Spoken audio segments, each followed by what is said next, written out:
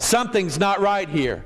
But see, this same rendering is also found in the New King James Version of the Bible. That same idea. They've changed the Word of God.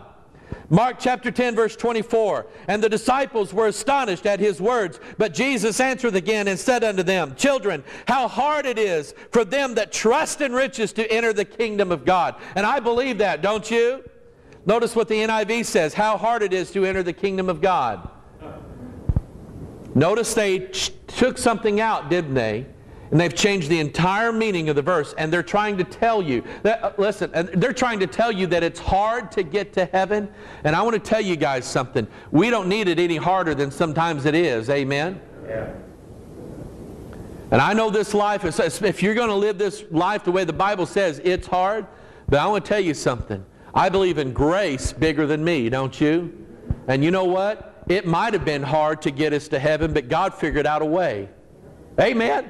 God figured out a way. This Bible is... And now remember, we're supposed to read these two translations, and we're supposed to hear God's voice in here somewhere. I'm not buying it. Amen? I'm not buying it. Isaiah chapter 14:12. How art thou fallen from heaven, O Lucifer? Who's Lucifer? Y'all believe that's the devil, don't you? Even the witches, the Satan worshipers, they believe that's the devil. They believe that Lucifer is the devil. Okay? You know who doesn't believe Lucifer is the devil? It's the Bible scholars now, and the theologians, and the professors, and now a lot of our preachers. And you know where they got that from? Because the NIV took his name out. How art thou fallen from heaven, O morning star? Do you know who the morning star is? The morning star, according to Revelation 22:16, is Jesus. The NIV says that Jesus, the morning star, fell from heaven. That's blasphemy. Amen? That's blasphemy. And now remember, are we starting to hear God's voice here?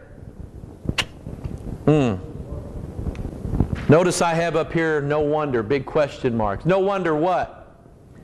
No wonder we have sodomites and queers standing behind pulpits in this country.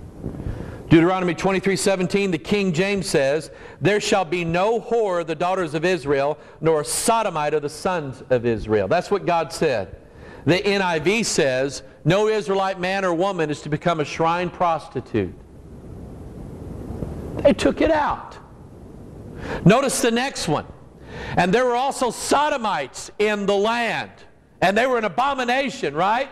Notice what the NIV says. There were even male shrine prostitutes. Took that out.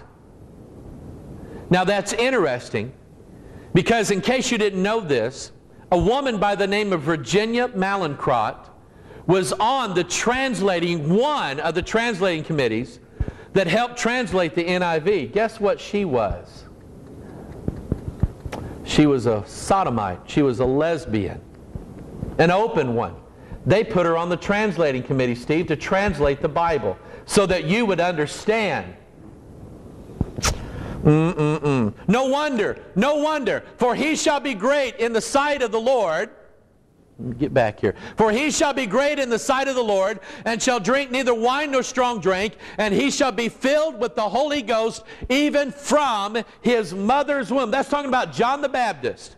And the Bible says that he was full of the Holy Ghost. When? When he was inside of his mother's womb. So why is it now okay for us to abort a fetus? Does life start at birth, or does it start at conception? The Bible says it starts in the womb, doesn't it? And yet the NIV says he will be filled with the Spirit even from birth.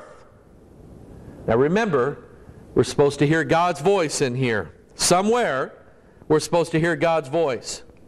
Matthew chapter 1 verse 25, and knew her not till she had brought forth her firstborn son, and called his name Jesus. The NIV, speaking of Joseph, and Jesus, but he had no union with her until she gave birth to a son. The firstborn idea is taken out, taking away her virginity, taking away the idea of a firstborn son.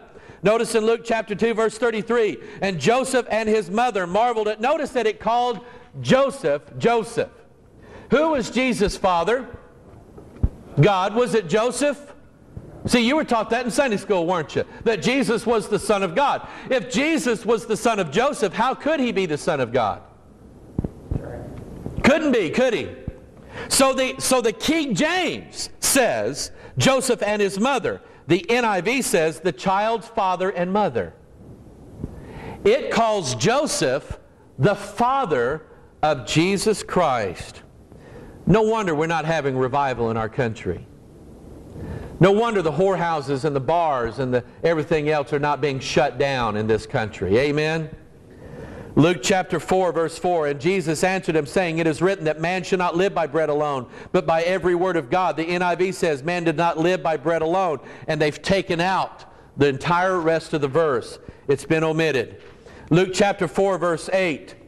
The Bible says, and Jesus answered and said unto him, get thee behind me, Satan, for it is written, thou shalt worship the Lord thy God, and him only shalt thou serve. The NIV says, Jesus answered and said, it is written, worship the Lord your God and serve him only. Notice that the devil, who didn't like the fact that Jesus said, get thee behind me, notice the devil took those verses out of the NIV and all the other new translations, by the way. John chapter 6, verse 47, verily I say unto you, he that believeth on me hath everlasting life. The NIV says, he who believes has everlasting. Believes in what?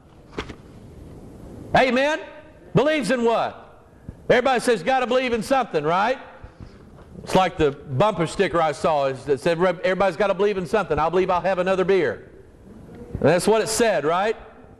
And the idea is, what is it that you can believe? Can you just believe in anything and go to heaven? I'm being a little sarcastic there, ain't I? But I want to tell you something that bothers me. When they say, oh, you just believe now, and everything's going to be okay. That's not the Bible, amen? 1 John chapter 4, verse 3. And watch this. Every spirit that confesseth not that Jesus Christ is come, how? In the flesh, is not of God. Notice what it says here. And this is that spirit of Antichrist. The Bible, the King James Bible, is telling you how to identify the false Christ and tell the difference between him and the true Christ. Because he says that the spirit of Antichrist is going to be where they deny that Jesus is come in the flesh. Look at the NIV version of this same verse. But every spirit that does not acknowledge Jesus is not from God. What did they take out? They took out that Jesus is come in the flesh. They took that out. So does the spirit of Antichrist, is it in the NIV? Of course it is. Look at the next verse. This verse is completely gone. Howbeit this kind goeth not but out, but by prayer and fasting. That same verse is also found in Mark chapter 9, verse 29, Matthew chapter 17, verse 21. The entire verse is gone. I pulled that up on my quick verse there on my computer, and I looked at it, and I took a picture of it. If you'll notice there up on the left-hand side is the King James. Notice that verse 21 is printed out. Notice over where the NIV is. Notice where verse 21 is. There's a blank there. You know, that ought to tell you something. Wait a minute. Who erased something out of my Bible? And notice the fact that it's prayer, and the only real power that we have against strongholds of the devil is prayer and fasting, and they took that out of the Bible. Dun, dun, dun. See, I believe in conspiracy. I think something's wrong. Amen? For the Son of Man has come to save that which is lost. That verse is gone out of the Bible, out of the new translations.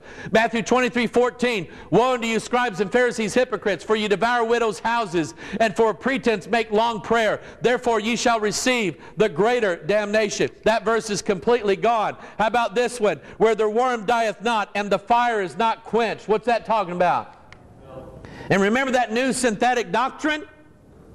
It says hell's not on fire. Guess where they got it from? Mark chapter 11, verse 26. But if you do not forgive, neither will your Father which is in heaven forgive your trespasses. That verse is completely gone out of all the new translations. Here's a doozy for you. These verses completely gone out of the new translations. Well, let me say this.